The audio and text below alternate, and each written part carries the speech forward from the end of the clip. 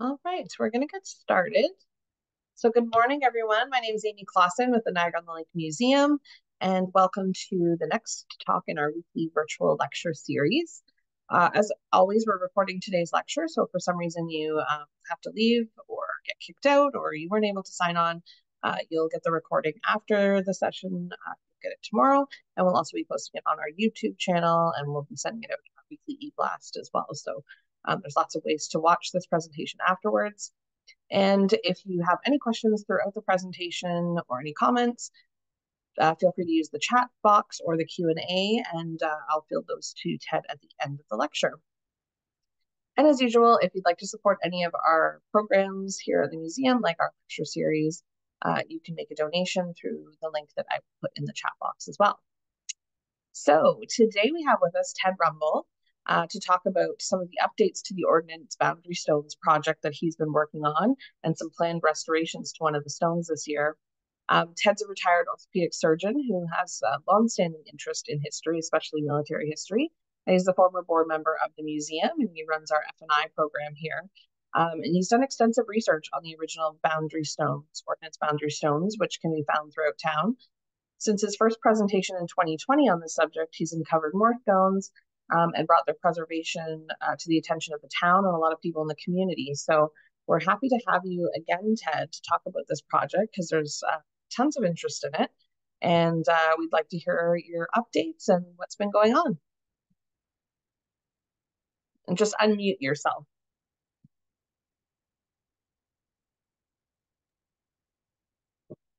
Thank you, Amy. You're welcome. Ladies and gentlemen, by now, many of you have heard of the Ordnance Boundary Stones of Niagara-on-the-Lake, which are unique historic artifacts in the Old Town. I last presented the story of these stones to the museum in 2020. Since then, progress has been made towards the restoration and protection of these stones. Today's talk is mainly to bring people up to date. For those who may not be familiar with them, I would like to begin with a review of the story of the Ordnance Boundary Stones and tell you about how they contributed to the development of our town. This map of the town of Niagara, as it was called then, was published in 1823, 8 years after the end of the War of 1812, when the Americans invaded. The Niagara River is at the bottom left, and Lake Ontario is at the bottom right. The town of Niagara had already been laid out within what was called the town plot. There were 2 parcels of land reserved for the military. In blue on the left, we have the Garrison Military Reserve, including Fort George. We know this today as the Commons. And in green, at the bottom, we have the Mississauga Reserve, as it was called then, which we know today as Queens Royal Park and the golf course. It includes Fort Mississauga. But note that the Mississauga Reserve does not include the entire golf course. Half of it is still in private hands. And that half includes a critical length of shoreline adjacent to Fort Mississauga and facing the river and the American Fort Niagara across the river, which was seen as a threat. On May 27, 1813, American soldiers came across the river and landed on our shores, occupied the town and Fort George, and drove the British Army out. The Battle of Fort George was a humiliating defeat for the British, and they wanted to control the entire shoreline to prevent another American landing. They also wanted a minimum 800 yards clear field of fire for the cannons in Fort Mississauga. That shoreline was owned by a wealthy businessman and investor named James Crooks, a fascinating character in the early days of our town. Mr. Crooks was a canny Scot and a tough negotiator. He demanded a huge concession of Crown land on the Garrison Reserve, consisting of 2 plots. The upper yellow square is today the block bounded by King, Picton, Wellington, and Castlereagh streets. The Prince of Wales Hotel and the Niagara-on-the-Lake Museum are within this plot. The lower yellow shape consists of lots adjacent to Fort George extending to the water, where he wanted to put a wharf near today's Navy Hall. The earliest reference to the stones in this letter was written by E.W. Durnford, the commanding officer of the British Army Royal Engineers in Canada. This is a transcript. Durnford considers it, quote, desirable for government to cause the necessary steps to be taken for making the exchange alluded to without delay, unquote. So it authorizes the great swap with James Crooks. He also orders the installation of, quote, regular boundary posts, unquote, to define the boundary of the military reserves. This is the earliest reference to the Ordnance boundary stones. Note the date at the top, June 1823, over 2 centuries ago. The boundary posts he's referring to are called Ordnance boundary stones. They are made of white limestone from the Queenston Quarry, which is still in operation today. They are 9 inches square, about a foot above the ground, with the initials BO and an arrow engraved on the front. BO stands for the Board of Ordnance, which was the custodian of military property of the British government from 1687 to 1855. It was the second biggest department of the British government after the Treasury. It was very powerful. The arrow is the broad arrow, which was the symbol used by the Board of Ordnance to identify military property of the British government. There were severe penalties for anyone interfering with any property marked with the broad arrow. Ordnance boundary stones were placed around the perimeter of the 4 military properties to protect them from encroachment from the town. This map of the town of Niagara was published by the Board of Ordnance in 1853. It shows the military reserves in the town, as well as the original location of the stones. In blue on the left is the Garrison Reserve, which we know as the Commons today, with Fort George at the bottom. In green at the bottom right is the Mississauga Reserve, including land received from James Crooks in the Great Swap, which we know as the golf course and Queen's Royal Park today. Fort Mississauga is at the bottom. Back in the 1820s, it was spelled Mississauga, named after Mississauga Point, which is why the reserve is properly called the Mississauga Reserve. Today, we spell it Mississauga. This is why the street leading into the old town is named Mississauga Street. The spelling on the sign is historically correct.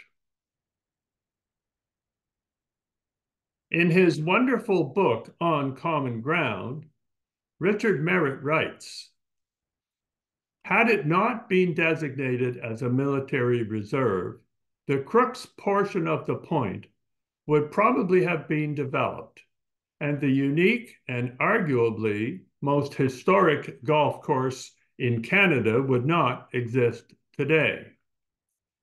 And that's the main point, isn't it? The military reserves, demarcated by the ordnance boundary stones marked with the broad arrow, helped protect our green spaces from development as the town grew. The red square here is Simcoe Park, which was also military land. Once the Board of Ordnance had ceded land to the Anglican Church, and then to the Roman Catholic Church, and finally to James Crooks, it left Simcoe Park as an island of military property in the middle of the town. The orange square to the right is the hospital block, which was the final military property obtained by the Board of Ordnance. It is bounded by Queen, Dorchester, Johnson, and Nassau streets. So those are the 4 military properties in town. Ordnance boundary stones were placed around the perimeter of all of them. How many stones are there? Originally, there were 37. Today, 19 can still be found in our town. This is the most of any town in the world. The circles here represent the 37 ordnance boundary stones in town. The circles in red are the 19 stones that can still be seen today. The circles in blue are the stones that are missing or have sunken underground. I'd like to show you a few of these stones to give you a better understanding of what we're talking about here. At the bottom of this picture is Ordnance Boundary Stone 26. It is found at the inner corner of the Charles Inn property. The Charles Inn can just be seen through the trees at the top. This stone is best seen from the 9th tee of the golf course. This is the best preserved stone in town, with the engraving and the beveling clearly seen, and it's at the right height above the ground. This is boundary stone 4. When they built the wall around the Rand estate, they didn't disturb the stone, they built on top of it. It took me a long time to find a stone in a stone wall. Can you see it? It's right here. This stone was placed in 1823, and the wall was built on top of it in the early 1900s. There's no engraving because we're looking at the side of the stone. But what's going on here? Why does the wall extend beyond the stone, which marks the boundary of military land? This 1852 map of the Garrison Reserve, or the Commons, explains how this came about. If you look at the very top of the map, you will see the boundary as a solid line. Inside the boundary is a dotted line. This was known as the carriage track, where military officers would drive around the perimeter of the reserve. Top right here is John Street, which ended at King Street. The carriage track became an extension of John Street. So Rand built his wall right down to John Street, meaning he built on military land. And that's why Ordnance Boundary Stone 4 is found in the Rand Estate wall today. This was contested by the federal government, and an amicable settlement was reached in 1960. And that's why John Street became John Street West, and the carriage track became John Street East. In fact, John Street at the bottom here is the only street in the Heritage District that does not change its name when it crosses King Street. Gage Street becomes Castlereagh, Johnson becomes Platoff, Queen becomes Picton, Prideaux becomes Byron, and Front becomes Ricardo. But I digress. At the bottom of this picture is boundary stone 5, which is located near John Street, close to the entrance to the Heritage Trail, which was railway land. This stone was placed here to mark the boundary between the railway land and the Garrison Reserve, which we know as the Commons today. You can see the pillar and post in the distance. This 1910 map shows the railway curving away from King Street. Ordnance boundary stone 5 marks the boundary between the Garrison Reserve and the land given to the Erie and Ontario Railway. Boundary stone 31 is located across the street from the Prince of Wales Hotel at the entrance to Simcoe Park, which was also once military land. On the left is a bench. Beside the bench is a stone. The engraving can still be seen, though the stone has sunk down quite far.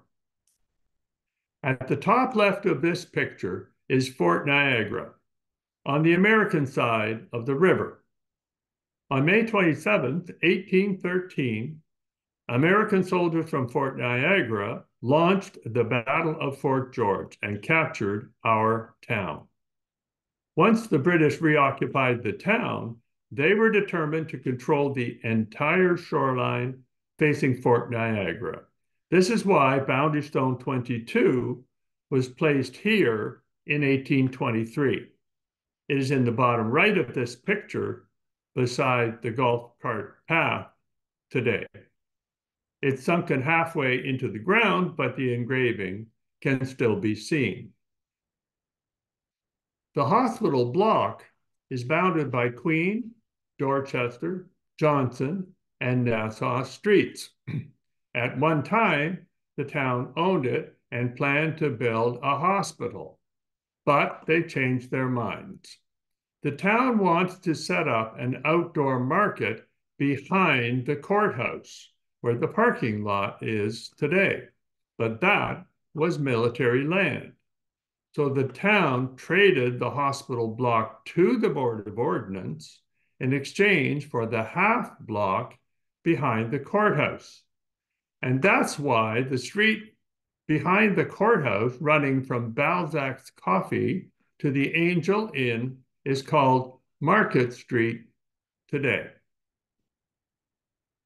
In 1854, the Royal Engineers installed ordnance boundary stones on all 4 corners of the hospital block.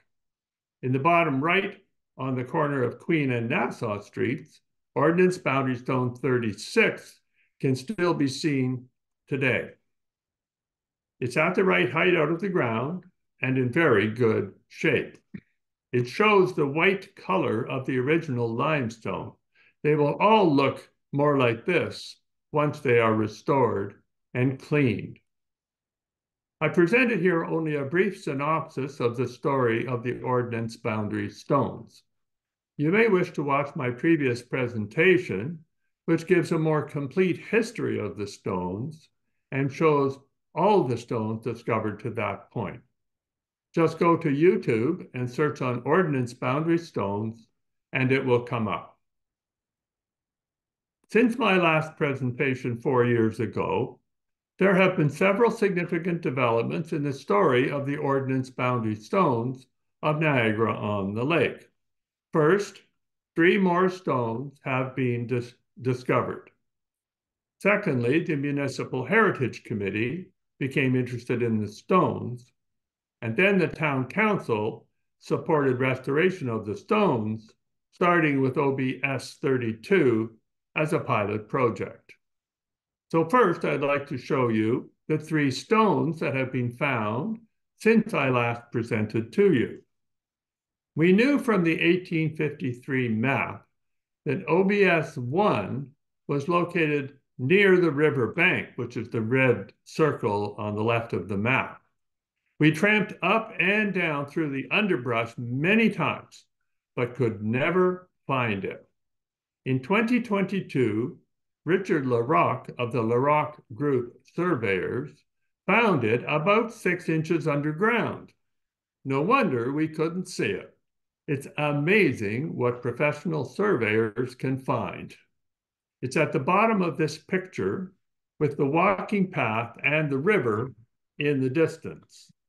This stone marks the southern boundary of the Garrison Reserve, or the Commons today. The Charles Inn was once called the Lockhart Hotel. Its property was never part of the Mississauga Reserve, the golf course today, which is why it had 3 boundary stones around it. Boundary stone 25 marks the boundary line at Simcoe Street. This picture shows the boundary line of the Charles Inn property on Simcoe Street. The J.D. Barnes Surveying Company located boundary stone 25, which was also 6 inches underground. Ordnance boundary stone 34 at the corner of Dorchester and Johnson Streets, the top left here, was a hard one to find. We hunted around for years, but never found it. So one day I knocked on the homeowner's door and he said, "I know where it is."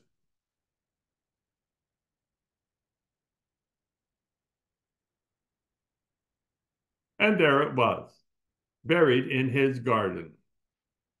So now we found ordnance boundary stones on all 4 corners of the hospital block. Next, members of the Municipal Heritage Committee took an interest and asked me to show them some of the stones.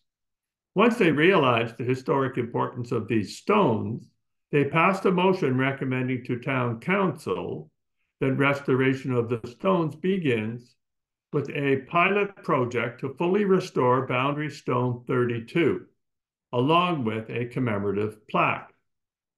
Early this year, the Town Council approved the motion from the Municipal Heritage Committee and committed funds for the restoration of OBS 32.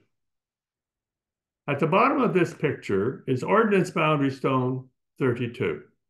It has sunk down almost flush with the ground. King Street is on the upper right, looking towards Queen Street. It was a hard stone to find as it was covered in mulch most of the year. This stone is on town property and was selected by the Municipal Heritage Committee to be the first stone restored. It's located in Simcoe Park at the corner of King and Byron Streets at the bottom right on the map. The project plan for Ordnance Boundary Stone 32 is in 3 parts: restoration, protection, and celebration. Alex Tops is a landscape architect who lives in town, who has volunteered to help with the restoration of the stones. He did this drawing to explain how to reset the stones so they don't sink again over the next 200 years. Restoration requires excavation of the stone, preparation of the hole, placing a precast concrete slab, resetting the stone at the correct height, and backfilling to keep it in place.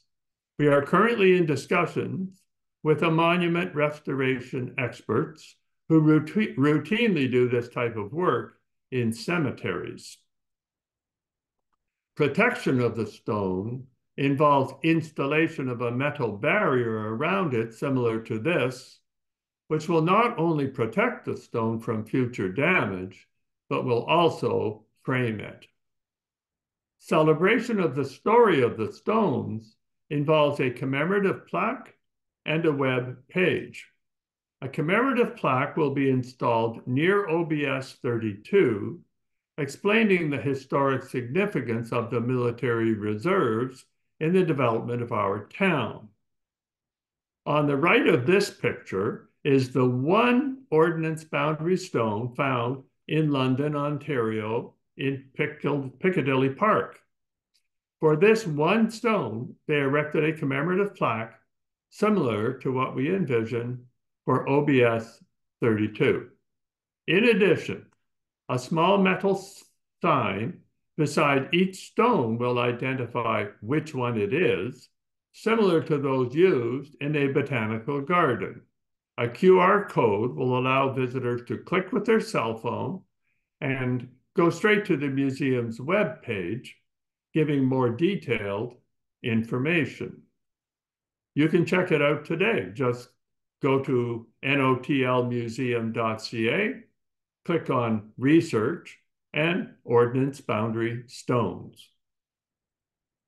Many people are contributing to this project to restore the stones. Shauna and Amy at the museum have been very helpful with the research and the development of the web page. Samra Zia is the current town heritage planner who will move this project forward.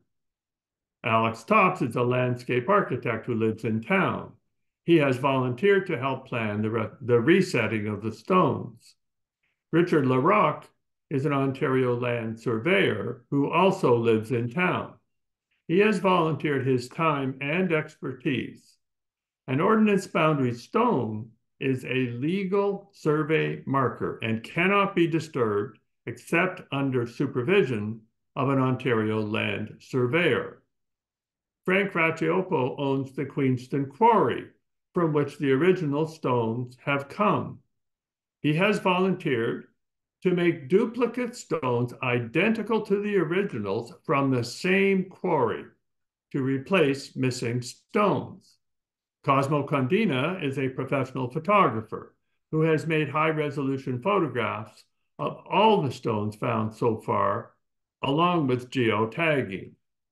David Snellgrove is a member of the Municipal Heritage Committee who has helped move this project forward with the town. We are also in discussions with a monument restoration company and a custom welder to restore the stones and to make a barrier and commemorative plaque planned for this spring. The experience gained in the restoration of Ordnance Boundary Stone 32 will inform the town with respect to the restoration of the remainder of the stones. The town is planning work on 2 or 3 stones each year until they are all restored and protected. The Ordnance Boundary Stones of Niagara-on-the-Lake are unique and authentic historical artifacts, which explain how our town came to be the way it is today, with beautiful green spaces including Simcoe Park, Queen's Royal Park, the golf course, and the Commons. It's time they were restored, protected, and celebrated.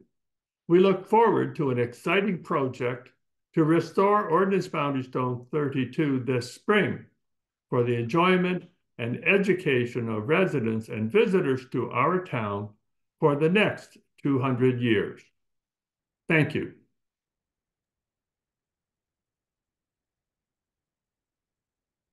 All right. Thank you very much, Ted. We do have some questions here.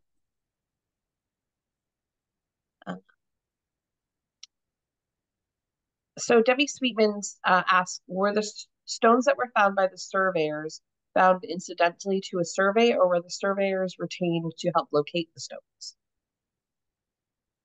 So the stone that was found by the Larocque group was found because Richard Larocque went looking for it. And he has access to surveyors' notes and detailed information. He was able to locate the stone even though it was underground.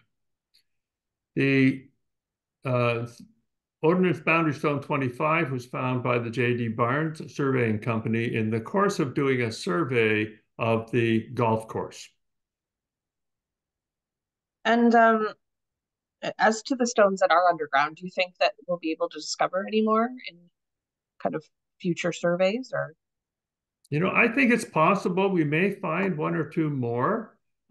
Surveyors, as we know, have an amazing ability to locate these stones underground. You often wonder if ground penetrating radar might also find a couple of stones. Now, some of them we know have been removed, but there may be 1 or 2 which are still underground. Gail Benjerfield was just sharing that She is related to James Crook's family. So her sister-in-law, Sue Crooks Benjerfield, is a direct descendant, and she has some original Crook stuff. And they've also given the museum some Crooks material, like a teapot that was buried in 902 or in Niagara-on-the-Lake when the town was burnt. And so she's just proud of her connection. So she's just sharing that. And Gail, your second question about the recording, it will be made available. So you'll receive that and you can pass it along to your family. And Sandra Lawrence wanted to know, did you consult at all with Willowbank about the restoration of the stones through any of this? We have not. We have spoken to people who have served on the board of Willowbank and who have expertise in restoration and cleaning of these stones. So there are people from Willowbank who are involved. Linda Fritz wondered if you could give us a bit of info about the Queenston stones. So Queenston also had a military reserve with, I believe, 15 stones originally placed around it. And these have been researched by Betsy Masson. But only one, two, I think three of them have been found so far. They don't have the same story, perhaps, that the stones have in the old town because the town didn't grow up around the military reserves in the same way it did in the old town. Craig Tallman says he believes they might have at least one OBS in Grimsby on the west side of Kerman Avenue between Highway 8 and Livingston Avenue. Is it worth expanding this work to other historic towns in Niagara? Oh, I think it's worthwhile finding all the boundary stones you can because they tell the story of how a place developed, you know. And the boundary stones were placed by the Royal Engineers around the world. So there are many places that have one or two, but there's no place in the world that has 19 still in place. Gwen Lang is asking why the names change from east to west as you go up King Street. So here's the problem. Originally, all the streets ended at King Street. And when you went the other side of King Street, you were now on military land. So that meant that the properties were numbered starting from King Street out. So Queen Street all the way along would be number one, starting at King Street, and they would number them from there. So if you extended Queen Street, for example, what are you going to do? What about the numbers? You can't renumber all the houses. The post office would freak out, I'm sure. Um, and if you call it Queen Street East and Queen Street West, it's a bit awkward. I mean, are you going west on Queen Street East? You know? So the simplest solution to that was to change the name of the street on the other side of King Street. So that preserved the numbering of the streets in the old town. I like that answer. There's always that old folklore answer of you weren't supposed to cross the king. And so that was why. And I've heard a lot of people say that, but I like your answer better. It makes more sense to me. Stuart Hall just mentioned there's 17 stones in Queenston and 4 have been found and they're looking for more still. So hopefully that project will also continue on. Oh, thank you, Stuart. There are 4 found. I mean, there's one more since I last heard, so I'll look forward to seeing that. Yeah, who's ever gathering information on the Queenston one, let us know, and we would love to hopefully do a future presentation on Queenston too. Oh, and actually, Betsy Masson has just said there's actually 19 stones in Queenston. Okay. And she says 3 have been found. So we'll let Stuart and Betsy duke it out as to how many have been found and how many there are. But yeah, it will be interesting to see how that project develops as people find more of those stones, hopefully. And Maria Laws wanted to know if you think there might be boundary stones in St. Catharines. Is there any military property that would make sense for St. Catharines? Not that I'm aware of, no. All right, I think that's it for our questions. So if anybody else has any questions, Feel free to forward them on and I can pass them along to Ted for you. This is obviously a ever expanding project that Ted has going on, and always looking for more stones and more information and hopefully more restoration after you finish the first one and at that pilot project. Hopefully more will continue after that.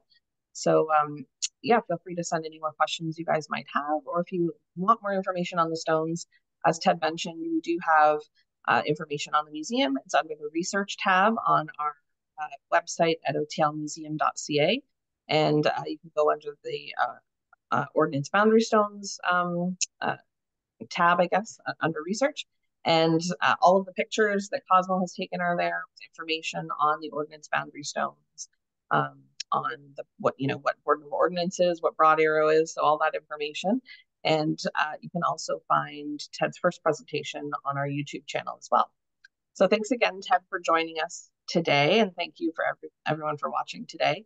Our next presentation is February 21st at 11 o'clock, and we have Josh Poole from the Niagara Falls Underground Railroad Heritage Center over in New York State, who's going to present the Borderland, Black Agency and Resistance Between Two Nations. So hopefully you'll join us next week, and thank you again for joining us today. Have a happy Valentine's Day, everyone. Thanks, Ted. Thank you, Amy. Bye-bye.